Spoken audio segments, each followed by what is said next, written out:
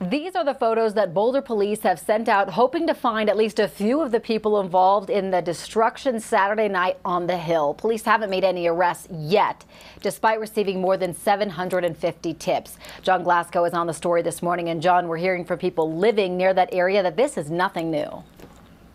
Corey, neighbors who live on that block say that this has been an ongoing problem, that Saturday's party was a symptom of things that have been happening for decades. Now, these students, they party night after night, and when the neighbors phone police, they say that nothing happens. So what is the solution to this? That is the big question going forward. A group of residents, CU Boulder administrators, students, and police gathered for a Zoom call to discuss the aftermath of the weekend.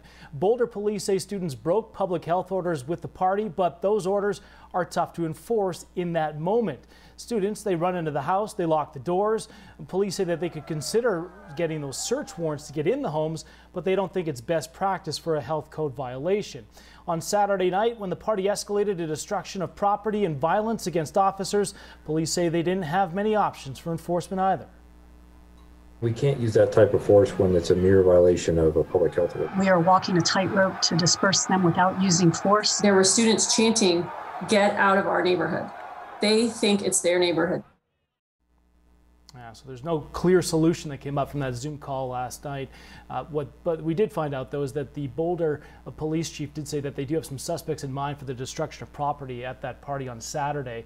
There's still some of those photos circulating online. They're trying to identify more people, so if anyone has any information, you can head to our website, 9news.com, to see those photos and help police. We'll send it back to you.